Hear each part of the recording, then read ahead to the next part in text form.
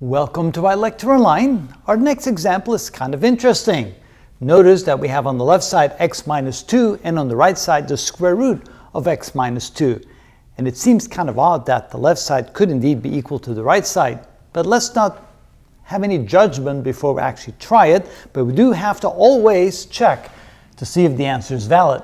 Now, since we have the radical on one side and everything that's not underneath the radical on the other side, we can simply take or square both sides. So let's go ahead and do that. So x minus 2, we're going to square that, and we're going to square the right side as well.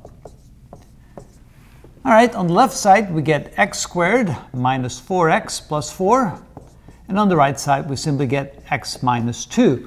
And right away we see that we're going to end up with a quadratic equation. We simply have to move everything over to the left side and set it equal to 0. So that gives us x squared minus 4x minus x plus 4 plus 2 equals 0. By moving these two across, the x becomes minus x, the negative 2 becomes a plus 2. Now we combine like terms and we end up with x squared minus 5x plus 6 equals 0. And it looks like we might be able to factor that. So let's give that a try.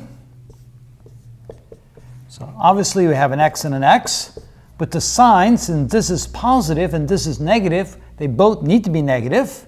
And it looks like 2 and 3 will add up to 5 and will multiply to give us 6. So 2 and 3, notice since they're both negative, a negative 2 times a negative 3 is 6, and a negative 2 plus a negative 3 is a negative 5. So that looks like is it.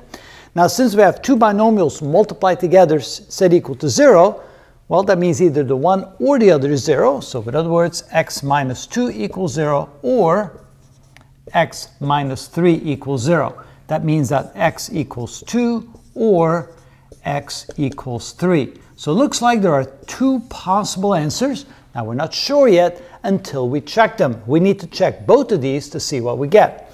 All right, so let's plug in x equals 2. So that means try x equals 2, and so we're going to replace every x by 2 and see what we get. 2 minus 2 is equal to question mark the square root of 2 minus 2.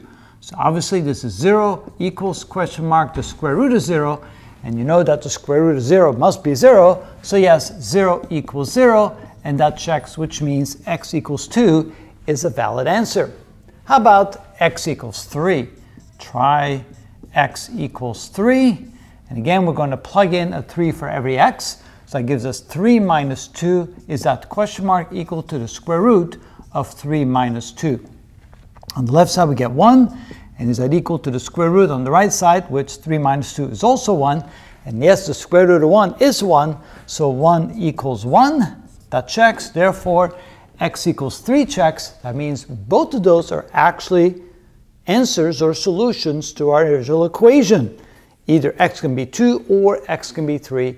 In either case, the left side will equal the right side. We say to satisfy the equation. And that is how it's done.